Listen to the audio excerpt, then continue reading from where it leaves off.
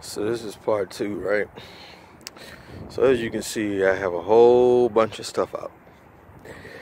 And yeah, so where do I begin? Everything has to come apart. You have to pull the screws out of here, which is where your air conditioning compressor would normally sit, in order to get the belt off. I mean, it's a mess. But there's 4 screws holding this on, which is your power steering pump and your air compressor. If you're lucky, you don't have power steering or air conditioner on your Ford. Cause yeah, it just makes life easier. But you gotta pull these 4 out. That goes to your compressor.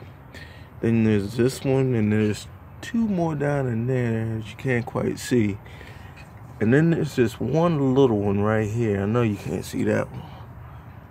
Okay, there you go. So that one little one is a pain in the butt because it'll make you think that all of the bolts are out. And why is this thing staying on here so long when it shouldn't be staying on here? And that would be why it's staying on there. And once you do that, you gotta take your clutch fan off. And I just cut my AC hose out because the compressor wasn't no good anyway. I have one of these extra pulley things.